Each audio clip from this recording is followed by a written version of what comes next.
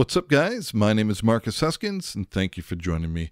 As always, if you're finding this content useful, please go ahead, do me a favor, and hit that subscribe button, and I appreciate your support. All right, so moving right along, we're working in Studio One version 4.1 Professional today, and I wanted to take a moment to show you guys something that I literally just found out, and I've been using this DAW since around 2014. So, it has to do with tempo maps. Now, since we got some of the new improvements in version 4.1 with manual tempo mapping, I gotta admit, I've been doing a lot of workflow tests and trying to incorporate it into my workflow. And I realized something that was really, really cool. And first of all, I just want to point out that this is completely separate to Melodyne or any integration that we have with Melodyne. This is entirely within Studio One.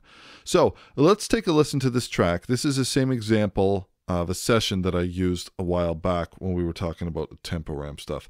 If I solo this track out, we have tempo information over here of 69 BPM. Now I've gone ahead and I've added some arbitrary tempo adjustments over here. So you can see this moves up to 72, then we move up to 74, 77, this jumps up to 80, now we're back down 75, 72, 68, etc., etc. So if we have this track set to time stretch, which we do, then that means that these tempo changes that we adjusted, this audio will follow suit. So if we have a quick listen to this, you'll hear these tempo changes.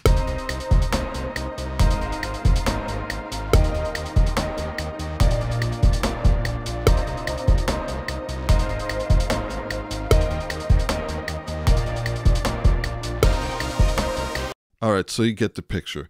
It's essentially following, and that's because we know the basic BPM of this file. All right, so now if I take a look at this same file over here, and we have a new tempo map that we've added. If I was to go ahead and bounce this file, we've created a brand new file. Now you'll notice that the file tempo information has changed to map. Now, some of you may have seen this before, and you may have wondered what this means. This essentially means that the file is a tempo map. Now, the thing about a file that has tempo map metadata embedded in it is if you were to change the BPM to a static BPM, this would still follow. But check this out. If I was to, for example, take this, and let's just option drag it over here, and I was to go ahead and change this from time stretch to don't follow, have a look at this over here. We no longer see this audio file that's snapping to bars, but we still see that we have this map. Now watch what happens if I drag this into the tempo track in Studio One. You'll notice that the embedded tempo map is very easy to add in Studio One. So now if I was to go ahead and play this audio file would make perfect sense against this tempo.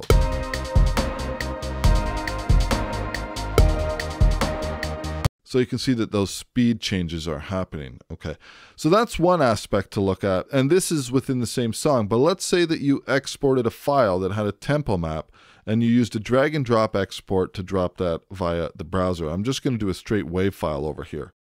So now if we were to go ahead here in this song, and I was to drag this file into the timeline, let's go ahead and drag it in over here. This is set to time stretch by default, so you see that this is snapping to that time stretch. Let's go ahead and turn this to don't follow, and you'll see that it will resize itself.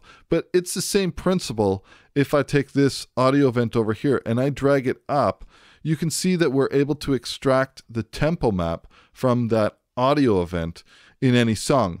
And as long as we know that there's a tempo map in there, that's a really easy and quick way to be able to do this. Personally, I'm going to be honest with you, I knew that we could do this with Melodyne files, but for some reason I thought that we absolutely needed the MIDI information that came from Melodyne to do this. I did not realize until recently that this is something that we can do natively within Studio One.